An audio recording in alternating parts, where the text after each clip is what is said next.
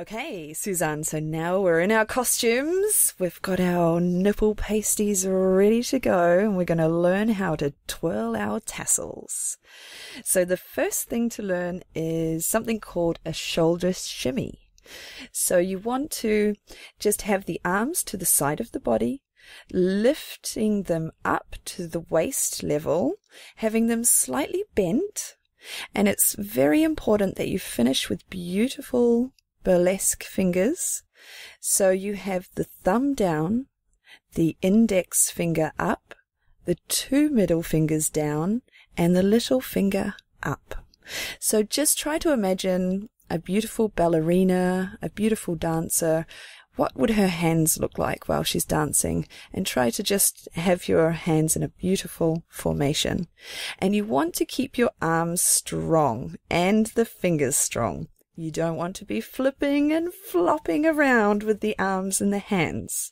The only flipping and flopping around is the breasts and the pasties, not the arms, okay? So keep the arms firmly to the side. Right. So now let's look at the shoulders. So you want to really push the shoulders back. Imagine your pasties are now pointing right up to the ceiling. Right up. We don't want droopy pasties. No, no, no, no, no. Up, up, up, up, up. Think pointing to the ceiling. Wonderful, Susann. That's it. Nice and perky there. Okay, now we're going to push one shoulder forward and one shoulder back. Ready? One forward, one back. And then alternate the shoulders. The other one goes forward, the other one goes back. Push forward, push back. Push forward, push back. That's it.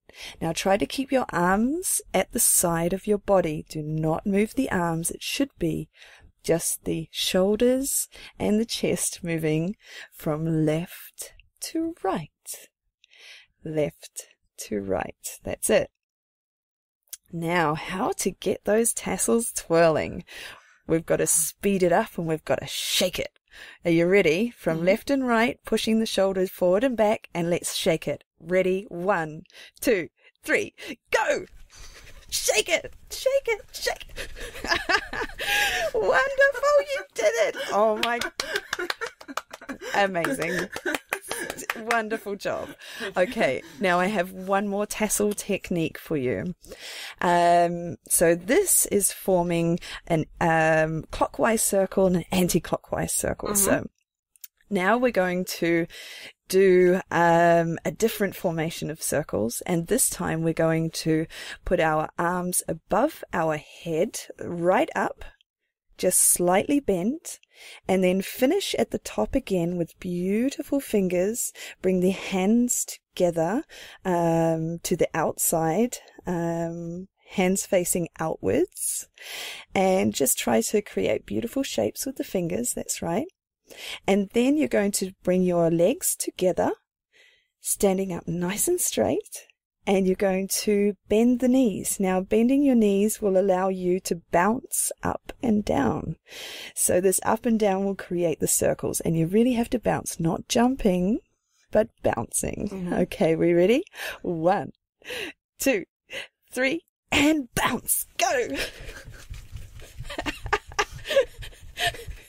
Amazing. She's doing it. She's doing it. Wonderful. Thank you. I wish there was an audience here to give you a round of applause. I hope all the listeners at home just give Susann a round of applause. She did an amazing job. Okay, so I think we deserve a glass of champagne after that, don't we? Here we go. Got one over here all ready to go. So cheers, Susann. Cheers, and thank you again for this wonderful lesson, Lady Lou. You're very welcome. I always have so much fun when I come here to Radio Impala, and I really can't wait for the next time. So thank you very much for having me, and thank you for listening.